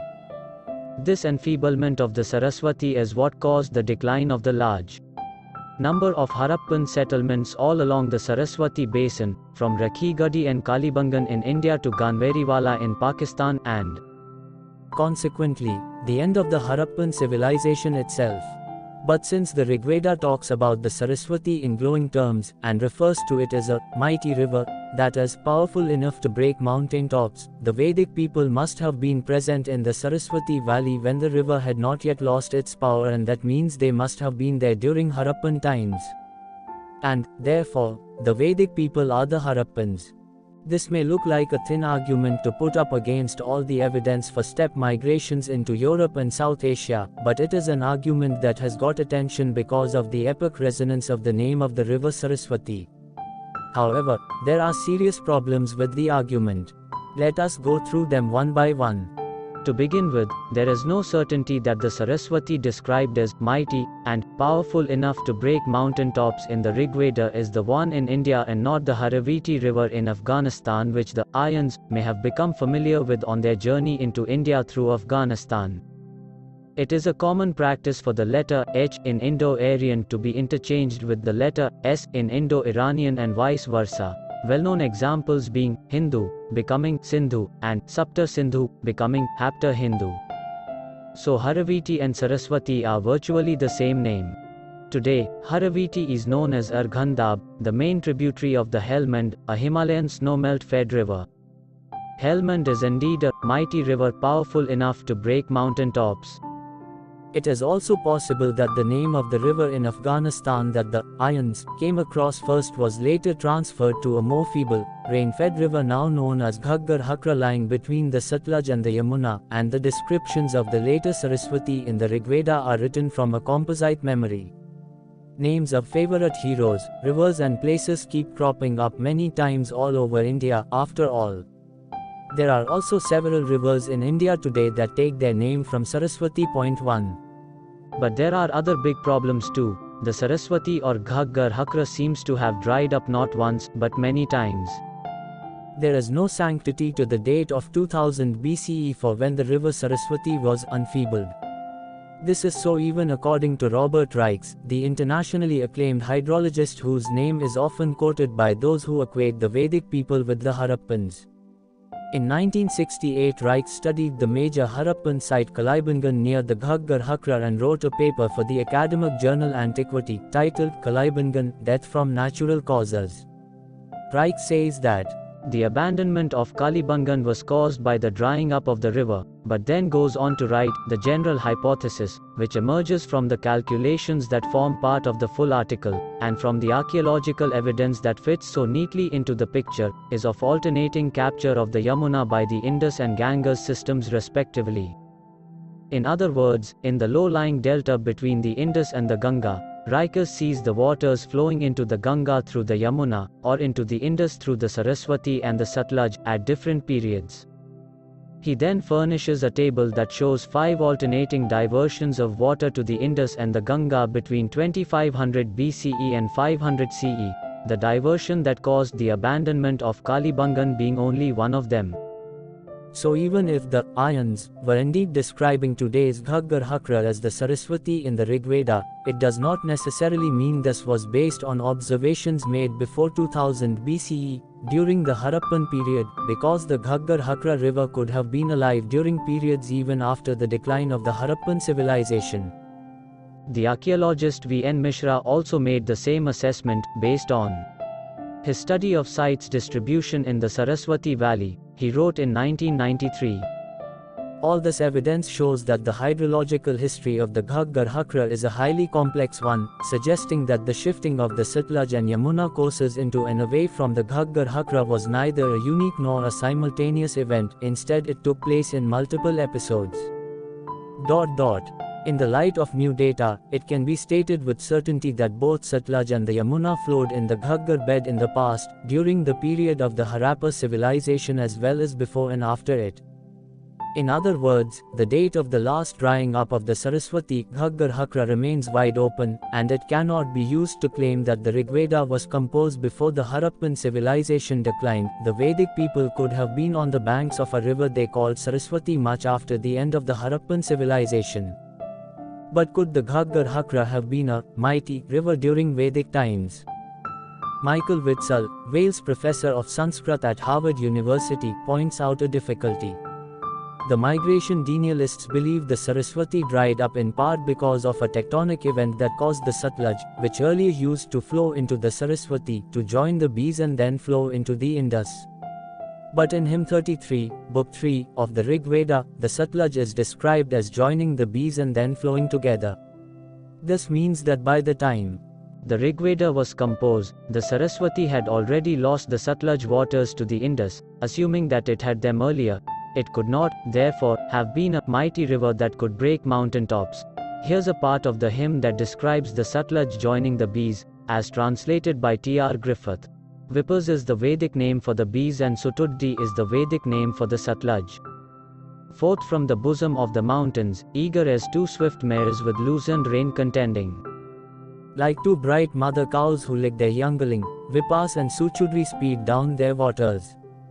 Impelled by Indra whom ye pray to urge you, ye move as 'twere on chariots to the ocean. Flowing together, swelling with your billows, O lucid streams, each of you seeks the other. As for the waters of the Yamuna flowing into the Ghaggar Hakra, if they did so, then the Rigveda wouldn't be mentioning the Yamuna as a separate river. The Yamuna would then be the Saraswati. That the Yamuna is listed as a river separate from the Saraswati is proof that if the Yamuna did steal the waters of the Saraswati to give it to the Ganga, it happened before the Rigveda was composed. Witsal quotes the surveys made by the Pakistani archaeologist Muhammad Rafiq Mughal, which showed there were settlements on the Pakistani side of the Saraswati even as late as 1500 BCE, suggesting that the river was still flowing then, well after the decline of the Harappan civilization. Too, the inferences mentioned above were based on philological and archaeological evidence and a limited number of geological studies, and, therefore, it would make sense to take stock of two extensive scientific studies undertaken recently: a 2012 paper titled Fluvial Landscapes of the Harappan Civilization and a 2017 paper titled Counterintuitive Influence of Himalayan River Morphodynamics on Indus Civilization Urban Settlements. The first was co-authored by the geologists Liviu Giosin of the Woods Hole Geographic Oceanographic Institution, Massachusetts, Peter D. Clift of the University of Aberdeen, UK, the archaeobotanist Dorian Q. Fuller and others. The second was co-authored by the geologists Ajit Singh and Rajiv Singh of the Indian Institute of Technology, Kanpur, Christina J. Thompson of the Center for Nuclear Technologies of the Technical University of Denmark and others. The first study looked at climatic and river flow changes during the Harappan civilization to understand probable causes for its decline, and came to two clear conclusions. First, a gradual decrease in flood intensity probably stimulated intensive agriculture initially and encouraged urbanization around 2500 BCE. However, continued decline in monsoon precipitation adversely affected both flood-based and rain-based farming ultimately. The second conclusion was about Ghaggar Hakra. Contrary to earlier assumptions that a large glacier-fed Himalayan river, identified by some with the mythical Saraswati, watered the Harappan heartland on the interfluve between the Indus and Ganges basins, we show that only monsoonal-fed rivers were active there during the Holocene. As the monsoon weakened, monsoonal rivers gradually dried or became seasonal, affecting habitability along their courses. Hydroclimatic stress increased the vulnerability of agricultural production, supporting Harappan urbanism, leading to settlement downsizing, diversification of crops, and a drastic increase in settlements in the moister monsoon regions of the Upper Punjab, Haryana, and Uttar Pradesh.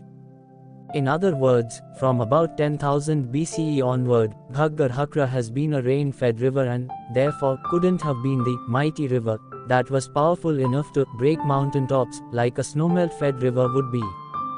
The second study, by Ajit Singh and others, came to an equally strong conclusion.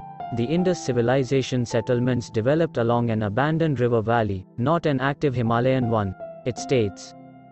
Using optically stimulated luminescence dating of sand grains, we demonstrate that flow of the Sutlej in this course terminated considerably earlier than Indus occupation, with diversion to its present course complete shortly after around 8,000 years ago. Indus urban settlements thus developed along an abandoned river valley rather than an active Himalayan river. We suggest that this abandoned incised valley was an ideal site for urban development because of its relative stability compared to Himalayan river channel belts that regularly experience devastating floods and lateral channel migration. Even after the diversion of the Sutlej, says the study, ephemeral monsoon-fed rivers deriving from the Himalayan foothills, much like the modern-day Ghaggar, continued to flow in the relict valley, thus helping sustain the Indus urban settlements.